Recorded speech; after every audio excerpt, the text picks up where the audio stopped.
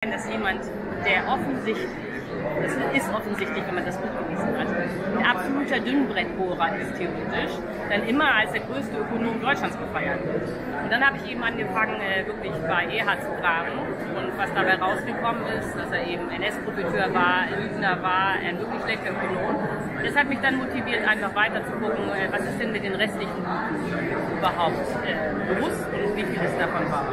Das ist ja Ludwig Erhard, der Held sozusagen Deutschlands, der Erfinder der sozialen Marktwirtschaft,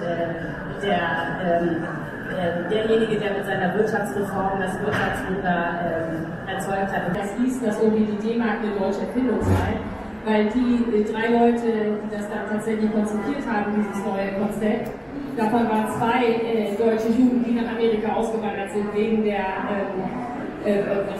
Politik von Hitler. Das heißt, man hat diese Juden erst vertrieben und dann werden sie auch nochmal intellektuell enteignet. Während es ja in Europa so war, 2 Weltkriege, eine Inflation, eine Weltwirtschaftskrise, hat dazu geführt, dass man ab 1914 die gesamte technische Entwicklung, die es gab, nicht mehr in die Wirtschaft hat überführen können. Also ob das jetzt Flugzeuge, Autos, Plastik oder sonst was war, das konnte man nicht mehr in die Massenfertigung bringen, weil man ja immer zu irgendwelchen Weltkriegen zugange war. Die Idee von der sozialen Marktwirtschaft war, der Markt an sich ist sozial.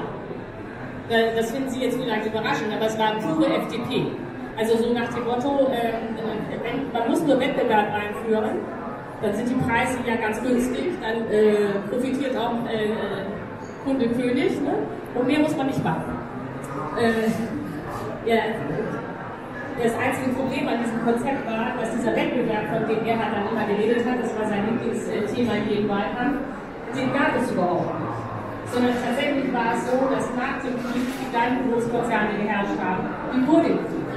Und damit Sie mal sehen, wie konzentriert die deutsche Wirtschaft war und ist, eine Zahl von heute aus dem statistischen Jahrbuch, also nicht von mir, im Augenblick ist es so, dass 0,7% der Firmen, sprich die Großkonzerne, kontrollieren 67% des Umsatzes in Deutschland.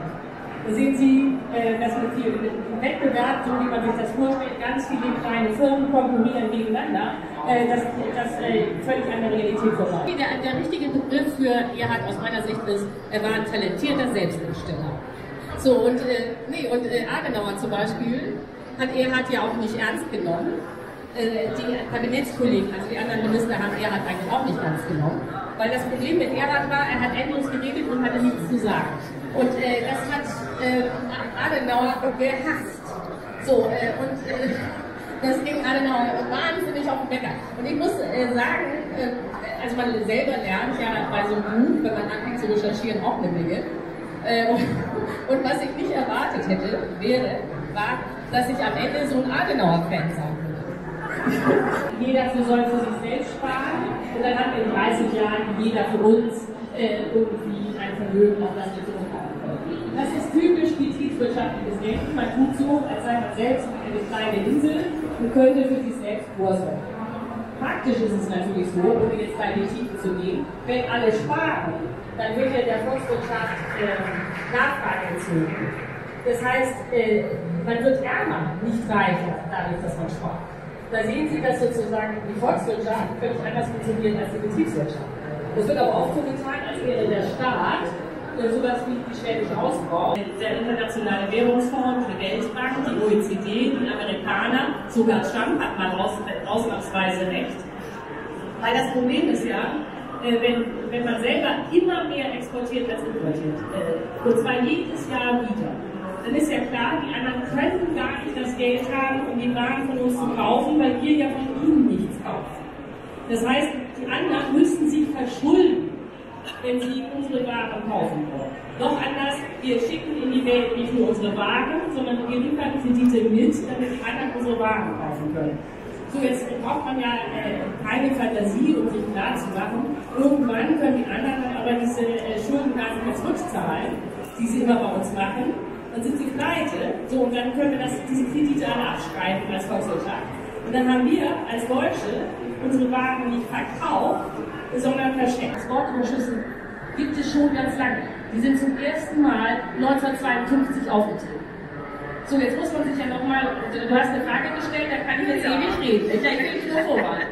1952 waren die Leute so arm, damit man sich das vorstellen kann, dass man sich Kaffee nur zweimal im Jahr leisten konnte. Zu Ostern und zu Weihnachten haben normale Leute sich 50 Gramm Kaffee geleistet. Sonst ging das nicht. Man lebte noch am absoluten Existenzminimum. Und dieses arme Land hatte schon Exportüberschüsse.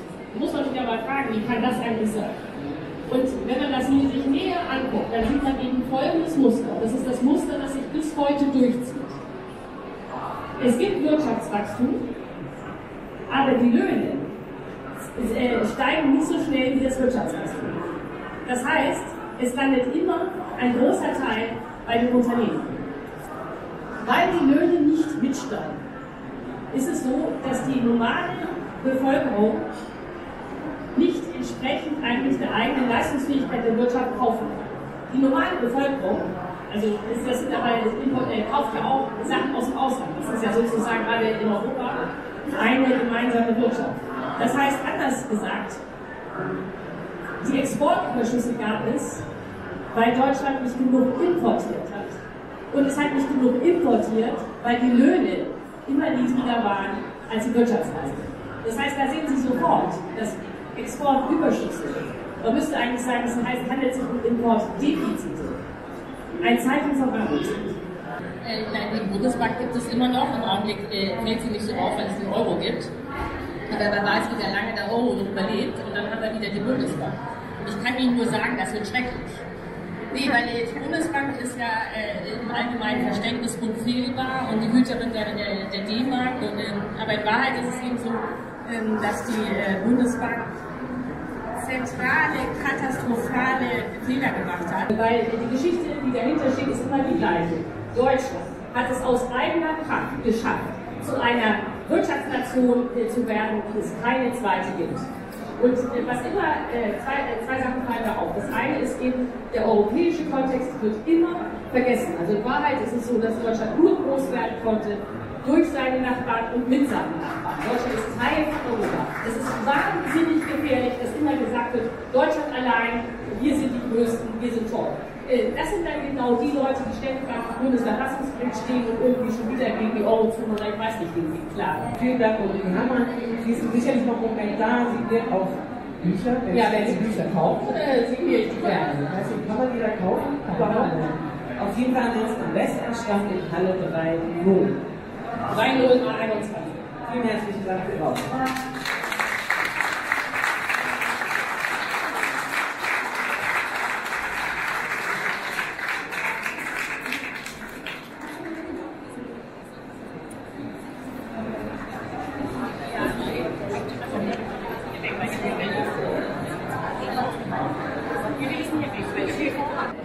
Ja, was war jetzt die Motivation, dieses Buch zu schreiben? Also das lag einfach daran, dass es mich wahnsinnig geärgert hat, wie Erhard immer in den höchsten Tönen gelobt wird.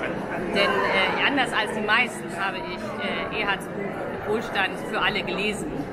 Und dabei erstens festgestellt, dass Erhard es gar nicht geschrieben hat, sondern Ghostwriter. Und zweitens, dass es das dümmste Buch war, das ich je gelesen habe. Es ist nämlich so, dass es sich um eine Ansammlung von Wahlkampfreden handelt, die Erhard gehalten hat. Das Buch ist wahnsinnig oberflächlich und wahnsinnig redundant. Und dann habe ich mir einfach gesagt, das kann ja gar nicht wahr sein, dass ein derartig beklopptes Buch hier gehandelt wird, als wäre es Goethes Faust. Warum soll man das als junger Mensch lesen? Das ist ja alles schon 70 Jahre her, ne? Ja. Wie die Zeit der eigenen Großeltern. Naja, ich meine, es ist banalerweise so, dass man die Gegenwart nur verstehen kann, wenn man die Vergangenheit kennt.